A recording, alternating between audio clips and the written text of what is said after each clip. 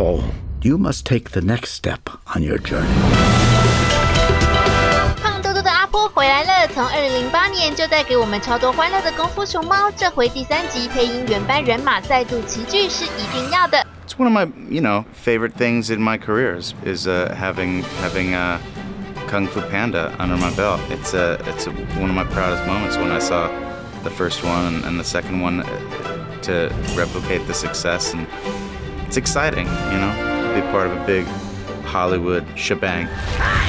Justice is about to be served.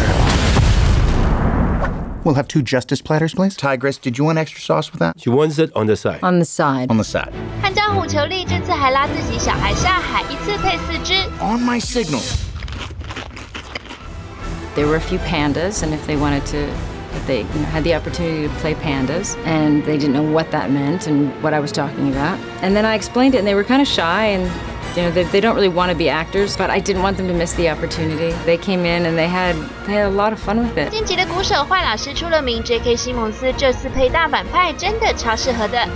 I has returned. It gives you the freedom to just go as far as you want because you know that they're going to make the right choices at the end of the day. So, the final product that audiences will see is, I was throwing stuff at the wall, at their suggestion, and I would dial it up to 10 and then dial it back down to 0, and they decide how to assemble it and make it all work. 莱坞配音这么大咖，中文版这回也输人不输阵。是，哎呦不错哦。听出来了吗？天王周杰伦这回来配美猴王，哎呦不错哦。